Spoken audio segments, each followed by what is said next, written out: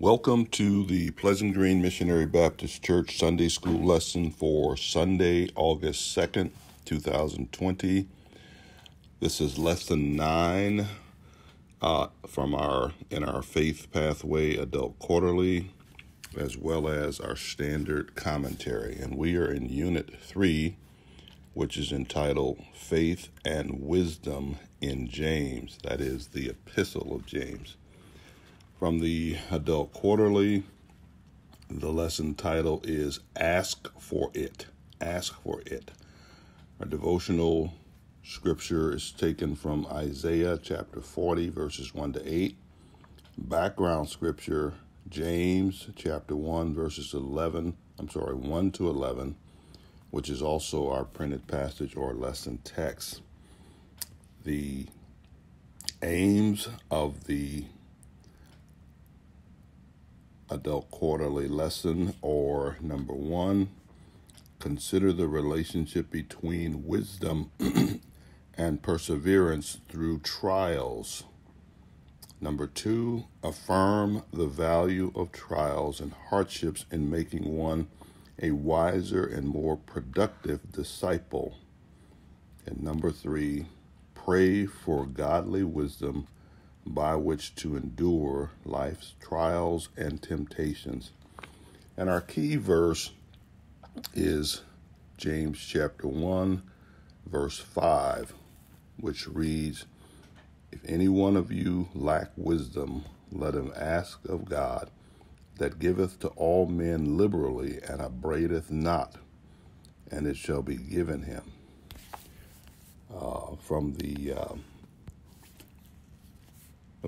From the NIV, the New International Version, that upbraideth not is translated without finding fault. Without finding fault.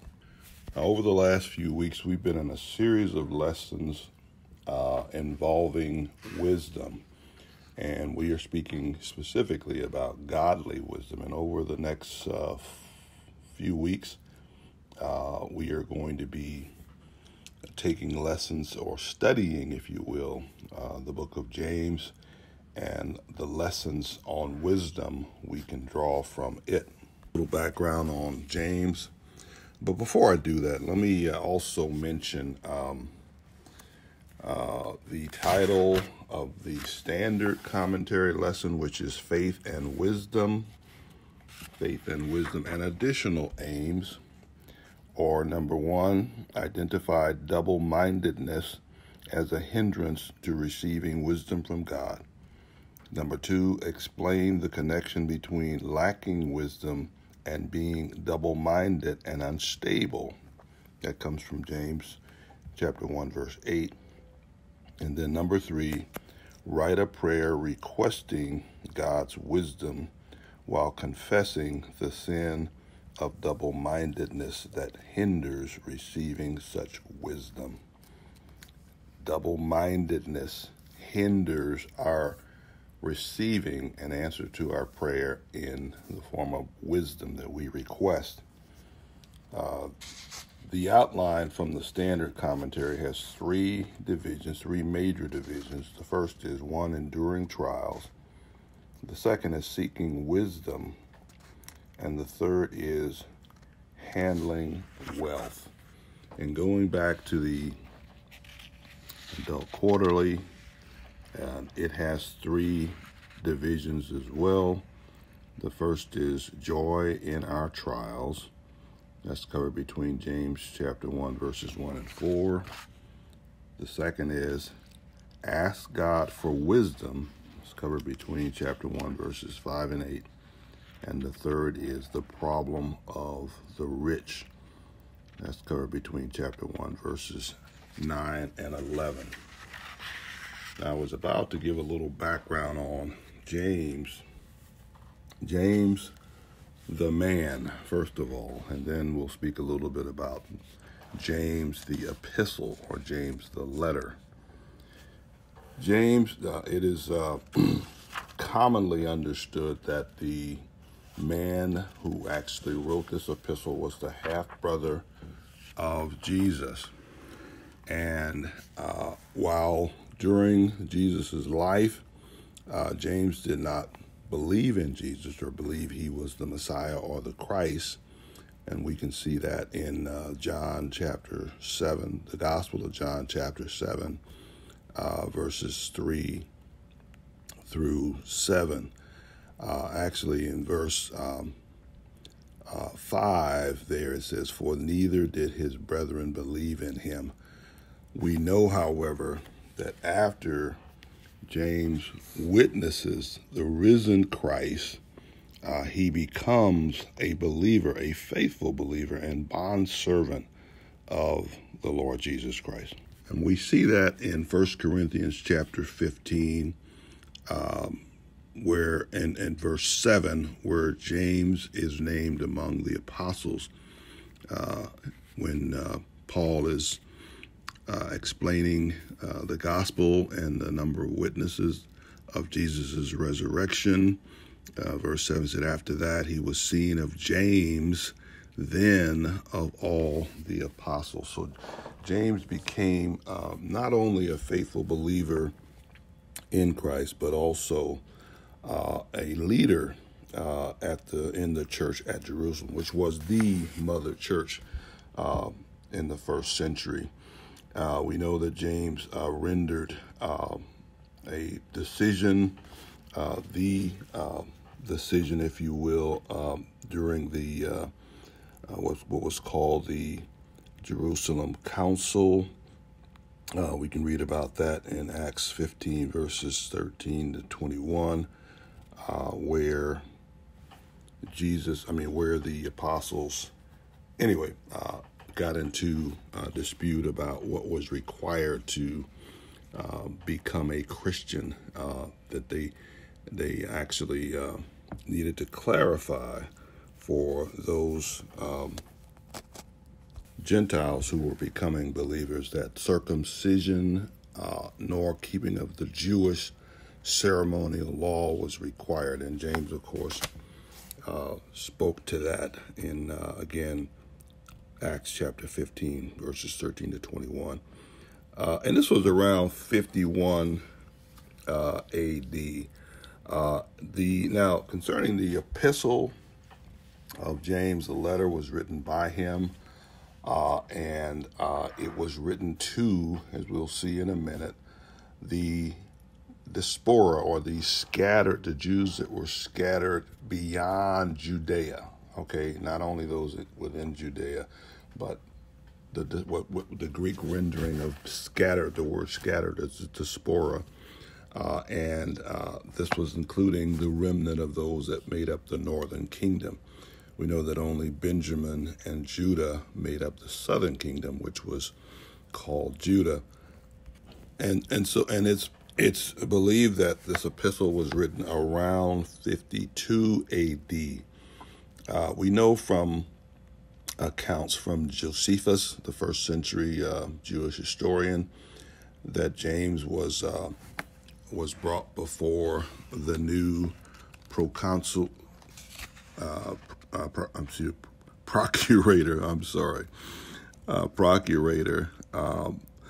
and accused by the high priests and Jewish leaders of sedition. This was by the high priest and the Sanhedrin, and he was actually sentenced to death and executed as a martyr in AD 62. Now let's read our first passage, and we'll get into our lesson text. But before we do, let's go before the throne. Father, we do thank and praise you for yet another opportunity to study your precious word. And Lord, we so need your wisdom. We so need godly wisdom, Lord. And Lord, help us not to be double-minded or doubtful about your desire to give us wisdom in abundance, Lord. Wisdom as to how to live in these days, Lord, even these days of pandemic, these days of rioting and everything that's calamity, Lord, everything that's going on in our lives as a nation, cities and states, but also in our personal lives, Lord, through the personal trials that we endure. We thank you, Lord, that we have this great privilege to come before you knowing that you know everything about our needs, Lord, and that you're so willing to provide for all of our needs, Lord, even your godly wisdom. We ask your blessings upon all those who will hear. We ask that you'd help us to understand what we hear. We ask that you'd increase our faith and our obedience to your word. In Jesus' name, amen. So the first passage, first division, if you will, of the adult quarterly lesson, again, is entitled Joy in Our Trials, verses 1 to 4. James, a servant of God and of the Lord Jesus Christ, to the 12 tribes which are scattered abroad, greetings. My brethren, count it all joy when you fall into divers temptations, knowing this, that the trying of your faith worketh patience. But let patience have her perfect work, that ye may be perfect and entire, wanting nothing or lacking nothing. Now, it's backing up to verse 1. James says, he introduces himself. He gives the standard introduction. James, a servant or bond servant. This is not an employee, if you will. This is a bondservant, a slave of the Lord Jesus Christ, of God rather first, and then the Lord Jesus Christ. Now, that means he belongs to wholly God the Father and the Lord Jesus Christ. He does not introduce himself as the brother of the half-brother of the Lord Jesus Christ. And certainly you can understand why he does not. Certainly he does not regard that as significant, number one, and then doesn't want to give any appearance that he's trying to leverage his status for power. Okay, so he's just another servant of the Lord Jesus, a bond servant of the Lord, of God the Father and the Lord Jesus Christ. That's part A. Part B of 1 is, to the 12 tribes which are scattered abroad, greetings. Now this is a formal greeting, formal letter, and he has addressed it to the 12 tribes of Israel. And we have to believe he means the 12 tribes of believers of Israelites that are believers in the Lord Jesus Christ. Certainly anyone, unbelieving or not, is certainly welcome to the wisdom in this letter, but it's apparent that it was addressed to believers, Jewish believers in the Lord Jesus Christ. Now, they're scattered, as if you know your Bible, you know that in 722 BC, the Assyrians captured the northern kingdom, which was made up of 10 tribes, all but Judah and Benjamin, and took them captive and dispersed them throughout the Mediterranean world. Some of them found their way back to Judah and other parts of the Mediterranean world, and they came to Jerusalem to worship. That was still the center of worship for faithful believers, for true faithful believers. And so it's likely that he reached, again, members of all 12 tribes. Now, after the Babylonian captivity, it was not possible to keep the exact records of family of family trees or lineages, if you will, but it's again very possible that he reached some members of each tribe, and he greets them, of course. And then verse 2 says, he said, "My brethren," again indicating that they are believers in Christ. He says, "Count it all joy when you fall into divers temptation." Now, first of all, let's look at that count. He says count. What does that mean? It implies some thoughtfulness that not only looks at a situation, but looks through it to its potential results. It means to consider thoughtfully, okay? And he is saying it, what? It joy. Joy, which is when you fall into diverse, and we would say diverse, we would add an E to that, diverse, and say diverse, or different kinds of temptations.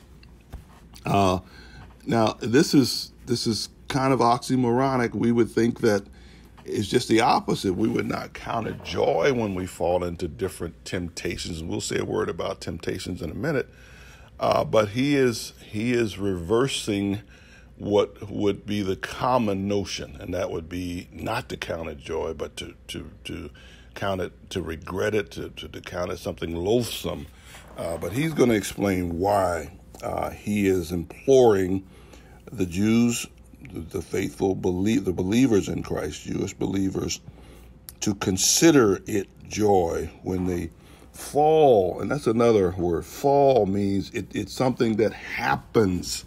It isn't something planned. It's something that happens. And he doesn't say if you fall. He says when you fall, you are going to fall into temptation, or temptation is going to you're going to be confronted with temptation.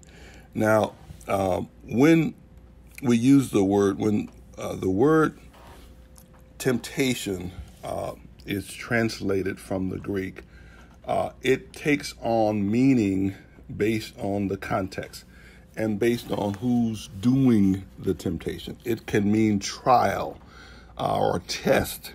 And certainly when God is doing it, it is a trial. It is a test. It is a test of what? Of our faith. It is a test to prove faith, not to God, but to ourselves, and a test to build faith. If we stumble, once we realize we have weaker faith than perhaps we thought, then it's an opportunity to build or to increase our faith.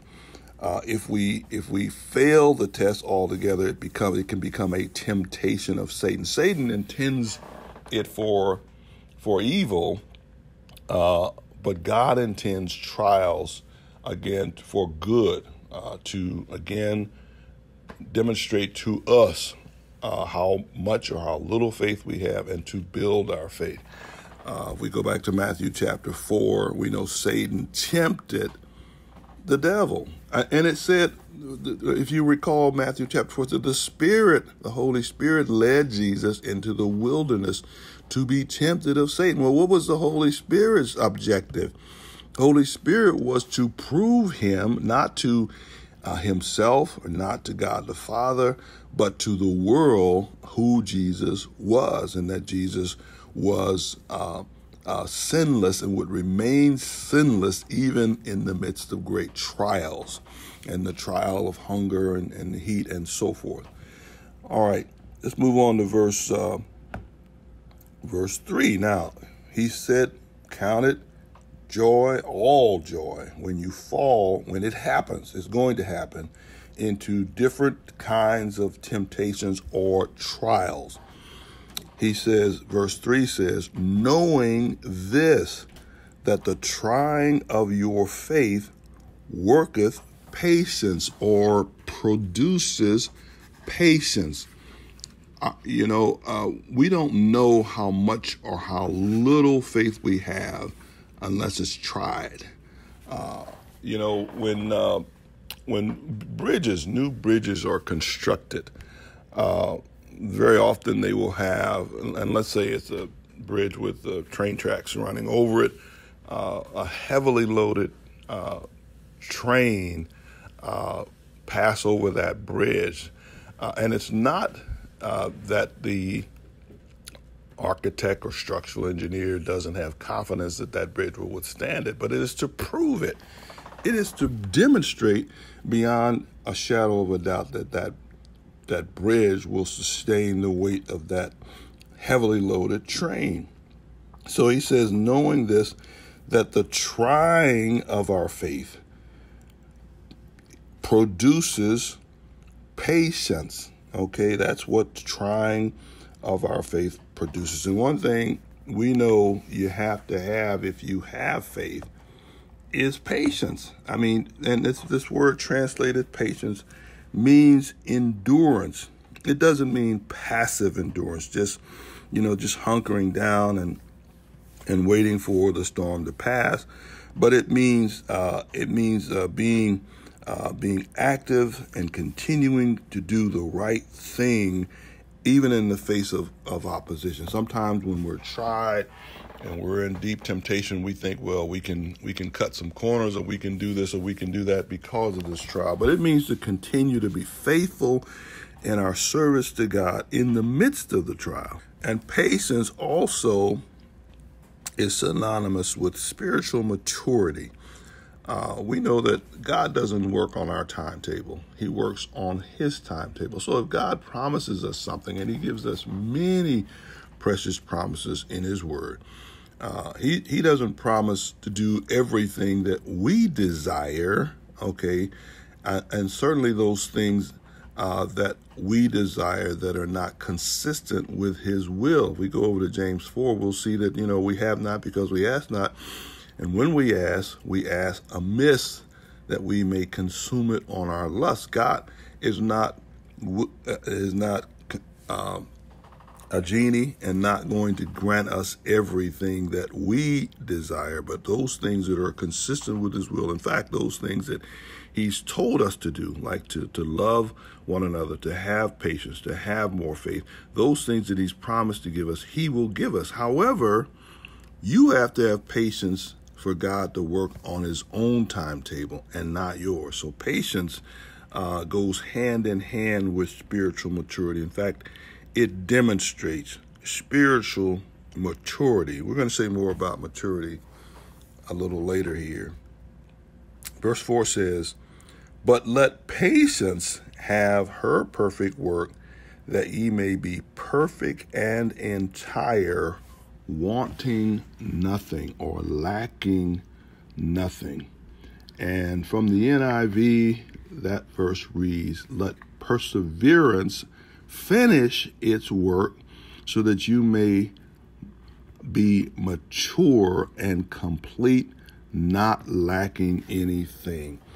So this word perfect, let patience have her perfect work, let it finish its work, if you will, perfectly, that ye may be perfect. We're not talking about the perfection of the Lord Jesus Christ, sinless perfection. We're talking about maturity. We're talking about certainly a process of growing in sinlessness, and growing in our spiritual maturity. And he says, and entire means complete, not lacking anything, not lacking any part, not lacking any good thing that God desires us to have in our character and in our actions. Certainly should be guided by God's godly wisdom. So let's review again this, and James deals with three areas in the opening verses, the opening chapter of his epistle. He deals with, first of all, joy in our trials. That's the title of the first division. He deals with having joy in the midst of your trials or temptations. And then the next is asking God for wisdom. He's going to deal with wisdom. And then we know the third, he deals with wealth, the problem of the rich. So let's move into our second division here, which is, again, ask God for wisdom. We'll read that from the NIV, that passage from verses 5 to 8. "If any of you lack wisdom, let him ask of God, that giveth to all men liberally, and upbraideth not, and it shall be given him. But let him ask in faith, nothing wavering. For he that wavereth is like a wave of the sea, driven with the wind and tossed." Verse 7, "For let not that man think that he shall receive anything of the Lord. A double-minded man is unstable in all his ways." Okay, now let's back up to verse 5. And let's read that from the NIV this time. And it says, if any of you lack wisdom, you should ask God, who gives generously and to all, rather, without finding fault, and it will be given you. God desires to give his wisdom. And let's back up and let's examine this verse carefully. First of all, if we lack wisdom, well, what is wisdom? Wisdom is not knowledge. Wisdom, of course, is the ability to use knowledge aright. It is discernment. It is judgment. And where does it come from? We're not talking about the wisdom of this world or cunningness or divisiveness of this world or Satan. We're talking about godly wisdom here. Who's the source of godly wisdom? Of course, God is. God gives wisdom. So if we lack godly wisdom, we go to God. We're to go to him and ask, and God is overjoyed to give to us in abundance, generously, wisdom if we seek it. Now, there's a condition on this we'll see in a few minutes on our asking God for this wisdom that he delights to give generously and without finding fault. What does that mean? That means he doesn't call you stupid for not having it. You know, you dummy, you know, what you coming to me asking me for this? No, he doesn't do that. He delights in giving. He knows our frame. Psalm 103 says that he knows that we are dust and we have nothing. We are nothing and we can do nothing apart from God. And certainly God knows that. So he delights to give us wisdom, and he is not going to shame us or make us feel foolish for not having it. Now, and it says, it will be given you. Okay. If we ask, it will. It doesn't say he may give it to you. It says he will give it to you, but there's a condition on that. Okay. Which we're going to see in just a minute. So verse 6 reads, but let him ask in faith, nothing wavering. For he that wavereth is like a wave of the sea, driven with winds and tossed. So the condition to getting wisdom from God, which he says he will give us, is that we ask in faith, okay? It says we must not doubt. From the NIV, that verse reads, but when you ask, you must believe and not doubt, because the one who doubts is like a wave of the sea, blown and tossed by the wind. So we must pray to the Father for wisdom in faith. Okay, and what is that? That means believing what we cannot see, what we do not have. What is Hebrews? How does Hebrews 11 define faith? It's the substance of things. It's the substance of things hoped for, the evidence of things not seen, and the substance of things expected. Okay, that word hope means expected or having an expectation for. The evidence of things not seen. So we believe. It means when you ask, not only believe that God has it to give, but God desires to give it and that God will give it. And don't doubt that. That's what we're talking about here. When it says the one that doubts is like a wave of the sea, you know how you've all seen sea waves, you've seen lake waves, you've seen pond waves, how they're tossed to and fro by the wind as if they have no control themselves. And they're really torn. In this case, we're going to say more. We'll see more about doubt and double-mindedness. Maybe I'll hold off on speaking about double-mindedness until we get there. But certainly it means waffling. It means not truly trusting God to deliver on what he has promised. And the last verse was a promise. He said he will give it to you. So if we believe God's word and we don't doubt it, we will receive it. Now, if we don't believe his word, if we doubt it, we will not receive it. And I often say to people in classes that, everything with God operates by faith. His word is activated by faith. His promises are. When he says he that is in you is greater than he that is in the world, that's only activated by your faith. If Satan can convince you that he that is in you, which is the Holy Spirit, is not greater than him in his temptation, you're not going to have that greater power in you. So you have to believe God's word in order to activate the power of his word. Let's move on to verse 7. Verse 7, let's take verse 7 and 8 together here. It says, "For let not that man think that he shall receive anything of the Lord. A double-minded man is unstable in all his ways." So why should a person that is doubting the God that he is asking for something, doubting either his ability or his willingness to give him what he's asking for, expect to receive it? I mean, if he is not asking, believing, first of all, that is in God's will, and that's important. Secondly, God is able to provide it, and God is willing, or in this case, delights in, desires to provide his children with wisdom. If we doubt that, then we should not expect anything that we're asking for.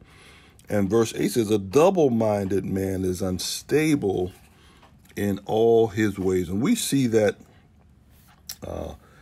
references to double-mindedness elsewhere in the Bible, and actually allusions to it elsewhere. We know from Deuteronomy chapter 5, it speaks of, we are to that we are to love the Lord with all of our heart, soul, mind, and strength, with all of our heart, wholeheartedly. Okay, this double-mindedness suggests that a person is torn between believing in God and in disbelief, okay, or not believing in God, which means he is indecisive in terms of his loyalties. He's conflicted between perhaps God and maybe his own ability, or maybe God and some temptation of Satan, but he is not totally devoted to God and not totally confident in God. That's what this double-mindedness suggests.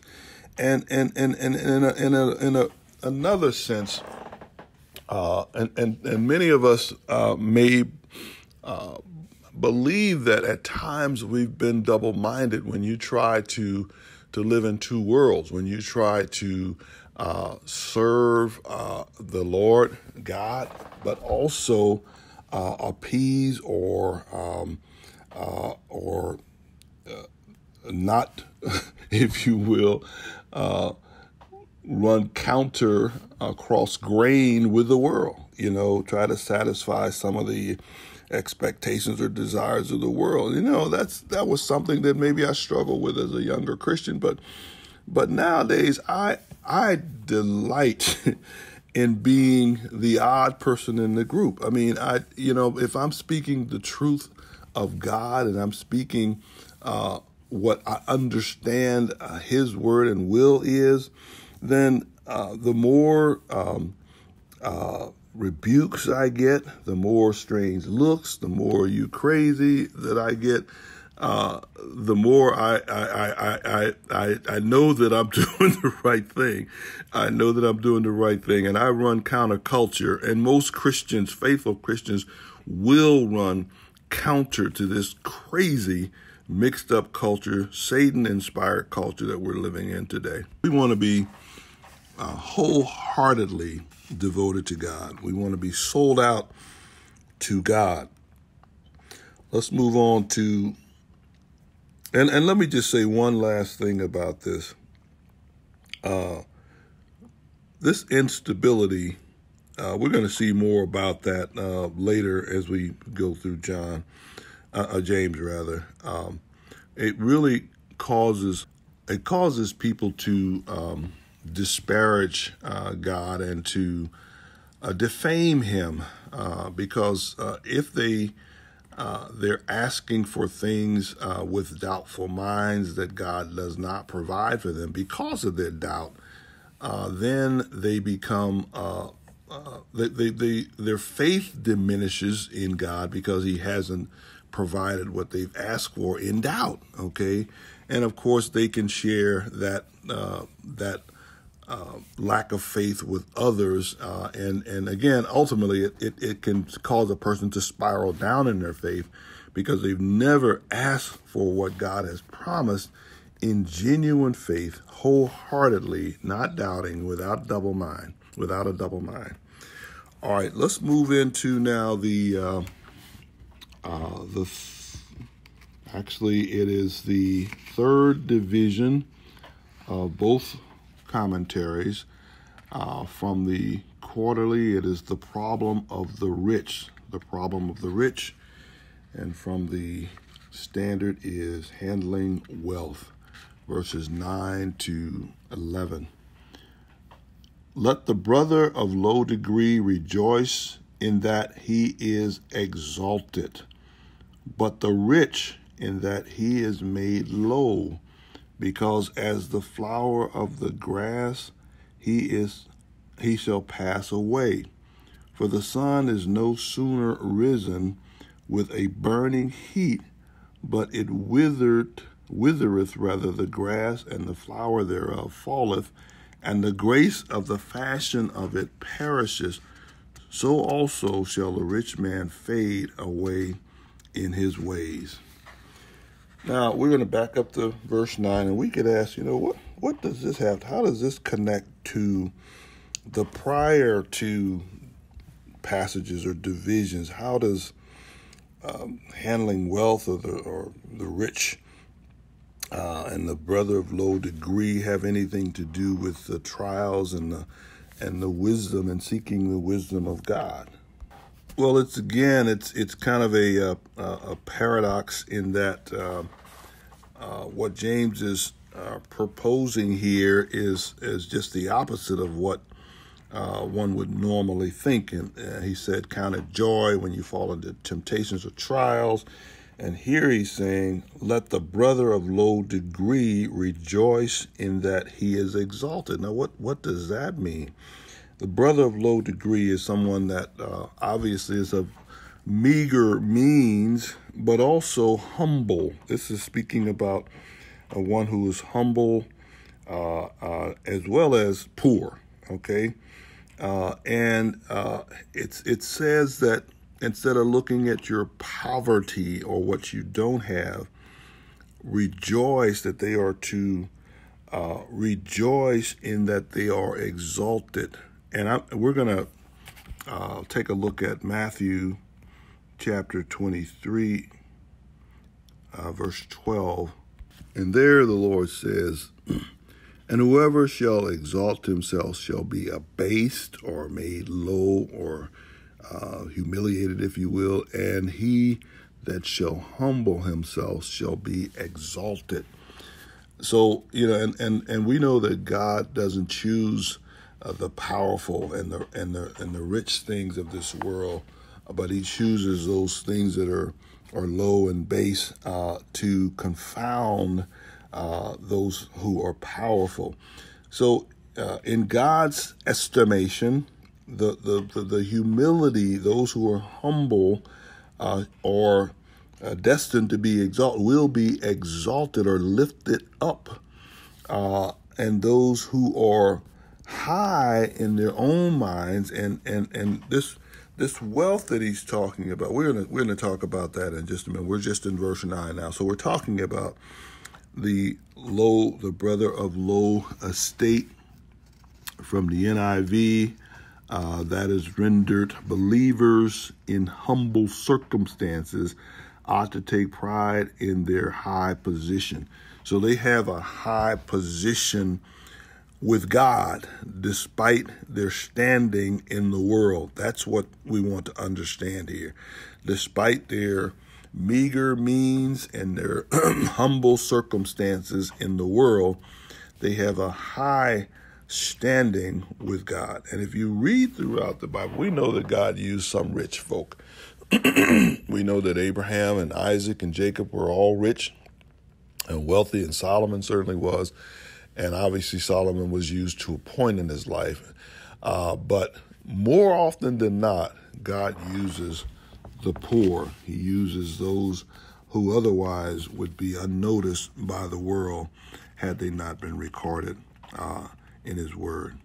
Verse 10a says, but the rich in that he is made low. So this is a continuation of the thought of verse 9. The brother of low degree shall rejoice in that he is exalted. So the rich is to rejoice in that he is made low. That's inferred here. That's implied here, that the rich in that he is made low. So why would the rich rejoice in being made low? Now let me first back up and explain that these verses are not saying that being rich is equivalent to being evil, or that there's some evilness in richness, but more often than not, the rich are trusting in their riches rather than God. I mean, and in many cases, many cases, certainly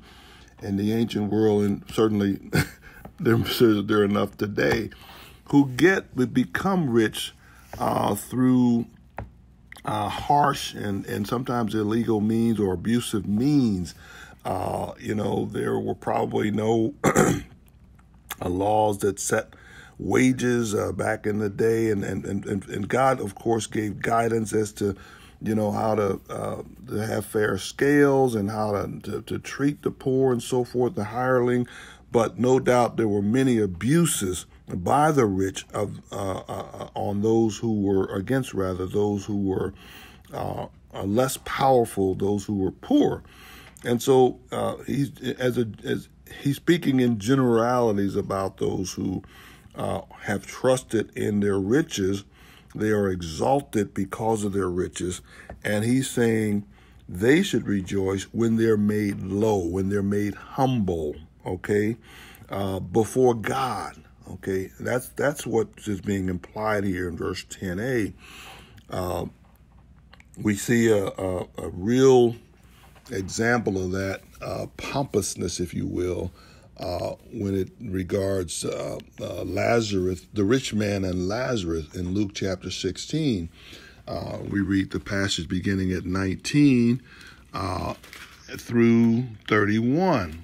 Rich man fared sumptuously. He was clothed in purple and fine linen, and he ate sumptuously every day, and there was a beggar, Lazarus, and the dogs licked his sore. Well, you know the story, but that's the caricature, if you will, of the rich that James is perhaps envisioning here, those who are pompous, those who are trusting in their riches rather than God. And that's why the Lord Jesus said it is harder for a rich man to enter the kingdom than for a camel to go through the eye of the needle, because they're trusting in their riches. And they think that they have no need of God because of their riches. Verse 10b and 11. Let's take those together. Because as the flower of the grass, he shall pass away. For the sun is no sooner risen with a burning heat, but it withereth the grass, and the flowers thereof falleth, and the grace of the fashion of it perishes. So also shall a rich man fade away in his ways. Now we see references to the comparison of man and all the glory of man to flowers or to grass elsewhere in the Bible, in the Old Testament in particular. Psalm 90, verses 3 to 6. You can go there when you can. Psalm 103, verse 15 and 16. And then certainly Isaiah chapter 40, verses 6 to 8. We see the flower represents, again, the beauty of all that man has or can attain, if you will. And it's going to pass away. Wealth is temporal. Riches are temporal. There's nothing you have here that you can leave here with.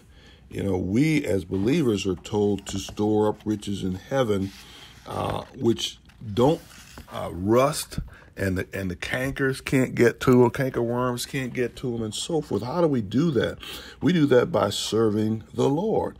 We do that through our service to God. We store up riches in heaven, but we cannot take anything in this life with us. And we see great manifestations of wealth among in our nation today and in the world today. Rich men create great monuments for themselves. We see how the pyramids even were testimonies or testaments, if you will, to the wealth and power of the ancient pharaohs of Egypt. But those pharaohs are perished in there, and I'm sure every pyramid over there has been ransacked for all the treasures in them. So we know that everything is, and what he's saying is, it doesn't matter how rich or powerful a person is, that wealth is going to perish away, and he is going to perish away as the grass, as the flower of the field, when the sun burns on it. So I think in this last passage, what James is trying to do, he's going to say more about each of these topics in the three divisions that we discussed today later in his epistle. And I think what he is trying to demonstrate in this last passage is the futility of trusting in riches. God delights in a humility, a contrite heart, and that we cannot come to God in pride. We cannot come to God trusting in anyone or anything but Him, and so that's what he's trying to suggest here. He is going to later on speak of the abuses of the rich, how the rich abuse the poor. And that still happens today. We know it does. And I want to just say a very brief word about this. However, a lot of people are confused about what social justice means. You know, some advocate for social justice because of the great disparity there is between the rich and the poor. I don't think God any place in the Bible suggests redistributing wealth, obviously by force. The only and that's what social justice comes down to ultimately. And there's a lot more that could be said about that. The only redistribution of wealth God advocates or even commands is that we free will give to the poor. We free will give to those who are less advantaged, okay? Anyway, we're going to leave that where that is. We hope that you've gotten something out of the lesson today. You learned a little more than you did before. And we pray that God will keep you safe, will keep your families and your households safe, again, in these perilous times. And may God bless you and keep you until we meet again.